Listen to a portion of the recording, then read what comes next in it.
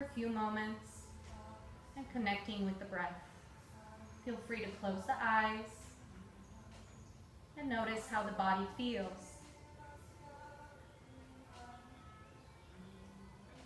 This time at the beginning of practice is also an opportunity to relax and calm the mind. After a few moments of breathing fully and slowly through the nose, you'll gently open the eyes and drop the hands down to the knees. Continue to extend up through the spine, feeling lightness in your torso and sinking down through the seat. We'll begin moving in the spine by extending the chest and the chin forward as we inhale, and then reaching back with the exhale, tucking the chin down towards the throat. Inhale, lifting forward, lifting up through the heart, and then reaching back, strongly pulling that chin in.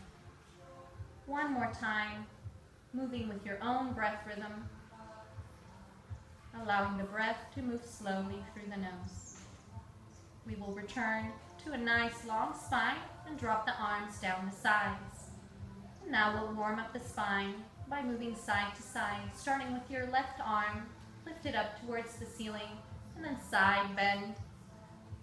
The spine continues to extend, and your seat continues to sink. Take 2 or 3 breaths in this posture, and then allow the inhale to lift you back up to center and float you down to the other side. Remember, the breath is one of the most important aspects of yoga practice. You should always be able to breathe comfortably. Come back up to center, and both arms will float back down to the sides. Let's warm up the legs by doing a forward fold. The inhale will bring the arms up towards the ceiling. Pull up the lower abs as you fold down, allowing the arms to float down towards the ground. If it's available, you will continue to lower. Here's another opportunity to tuck the chin down into the chest, once again stimulating the thyroid. A deep breath in will bring your body up. Feel free to walk the hands towards the feet.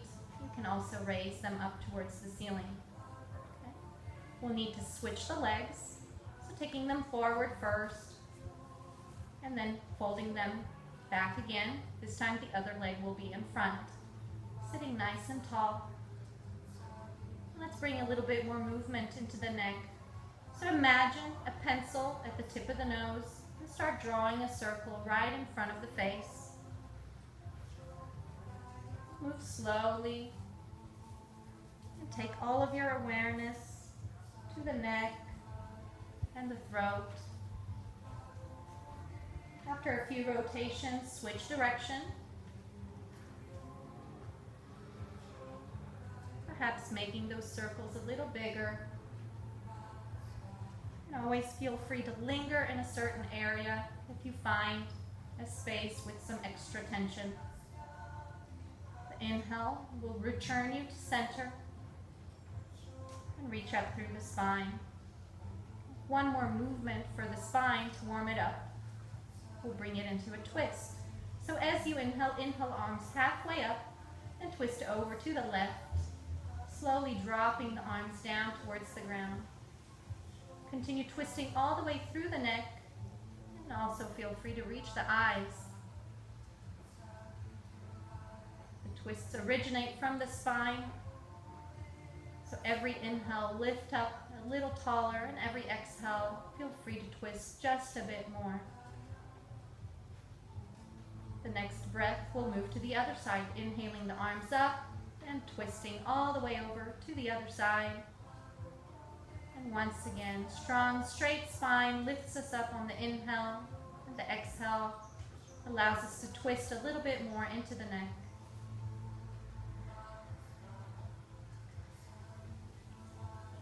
After a few breaths on each side, we'll return to center. And And we'll stretch out the other hip by folding forward one more time. A nice big breath in, lifting up the arms, lifting through the spine, and lower, reaching the collarbone forward, relaxing your arms. And once again, tuck the chin in, some strong breaths through the throat.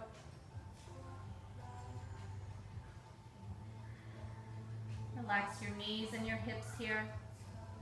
And just feel the tension melting out of the body.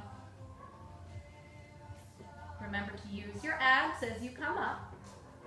And again, you can walk the hands to the legs or you can lift them up towards the ceiling. Let's stretch the legs forward, releasing the hips. And we'll bring ourselves into standing after our warm-up. So bringing the legs in, heels close towards the body. Feel free to move through a squat, sending the head down, forward, lifting the seat into a forward fold. If that's not available, make your way up, however is possible for your body. And the next breath will bring us up nice and slow, vertebrae by vertebrae, rolling up. Let your arms be heavy, let your head and chin be heavy,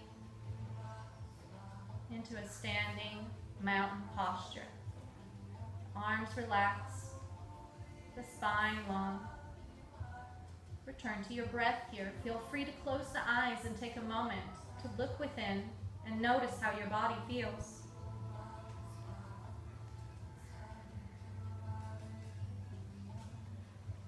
The next few movements, we'll be working on creating a nice blood flow throughout the whole body. So starting with a moving forward fold. Gently open the eyes. And inhale the arms, bringing them up. Exhale, squeeze the abs and come down halfway, creating a right angle with the body. If your back is uncomfortable here, feel free to bend the knees.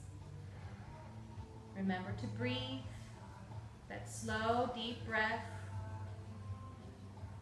After a couple of breaths, folding down all the way, sending the hips back and straightening the legs if that is available. Release the head completely in your forward fold. Just notice the weight of the spine.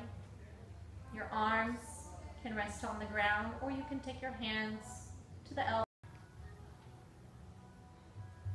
To come out of the posture, release your grasp. Squeeze the abs, gently bend the knees, and start bringing the body up, lifting the arms, and inhaling the body back into mountain. The next posture is another variation of forward fold with the legs wide. Take your stance wide. Okay. Once you lift the arms, the ankles should be close to being underneath the wrists. Turn your toes inward a little bit. Now here, do a little check.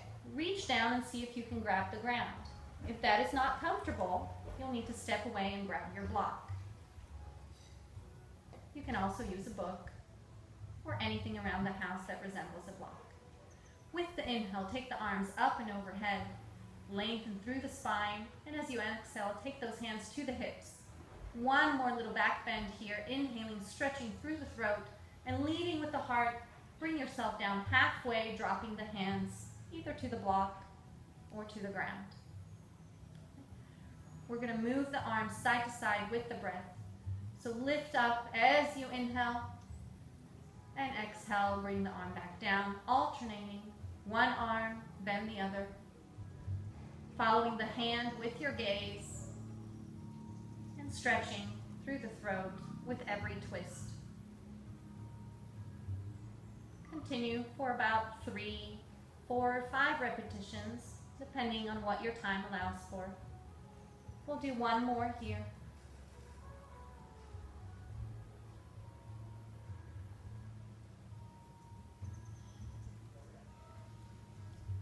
Once you're done, release both hands back down to the block. Take a moment, lengthen the spine, tuck the chin, and as you exhale, take the hands to the hips and inhale yourself back up into a nice straight spine.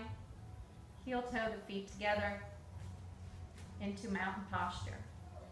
We're going to continue working with our legs by walking to the front of the mat You may want to have your block available for you in the front. In mountain posture, the feet are separate, the arms are relaxed. Big breath in, one more forward fold. So take the arms up and then float down into a forward fold.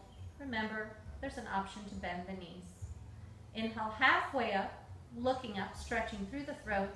And as you exhale, bend the knees, and let's take the right leg back into a lunge.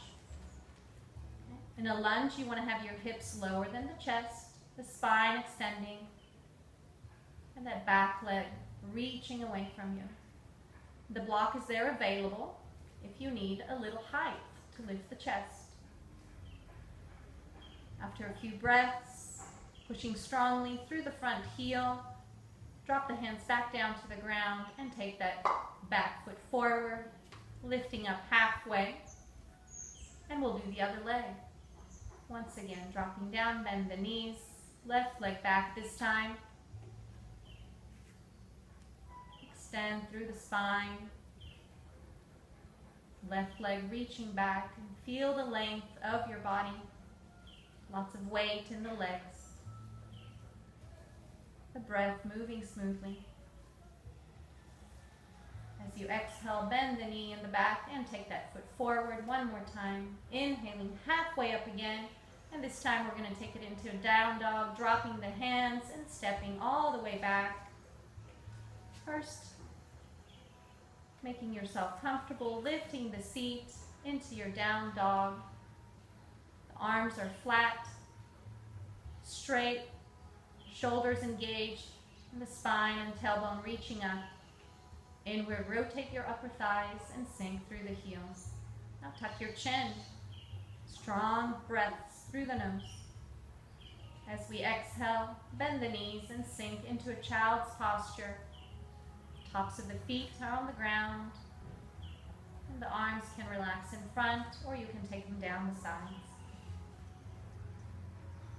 After a few breaths, relaxing here, noticing. We'll come onto the back. When you start lifting up, if you feel slightly dizzy, take a few extra breaths to transition onto your back.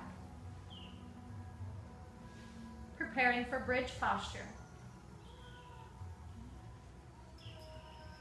We'll practice regular bridge and then moving bridge where we will use a strap. Lay flat on the back with the heels close to the buttocks, the feet hips width apart. Drop the hands down the sides. Couple strong, deep breaths. And to come into bridge, we push the heels into the ground as we curl the tailbone under, lifting up the pelvis, pressing the hands down. This will compress the throat area, invigorating the thyroid and improving its function. If there's space, you can take your arms underneath the body and interlace the hands, or just press the palms flat on the ground. And be careful with your neck. Do not move the head side to side.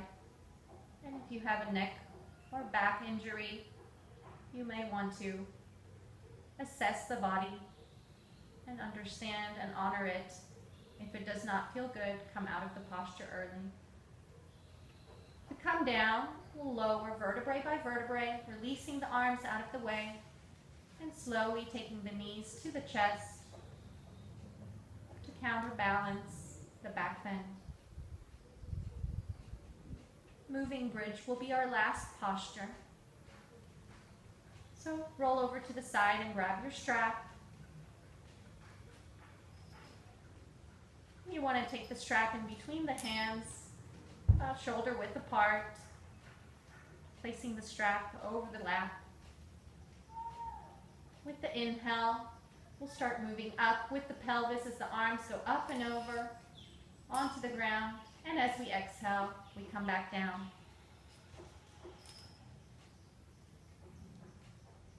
Keep moving with the breath.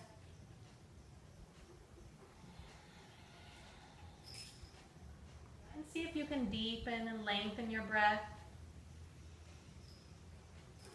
Finding a nice rhythm and unity of breath and movement. This unity This rhythm will help the body to relax. It will help you clear your mind.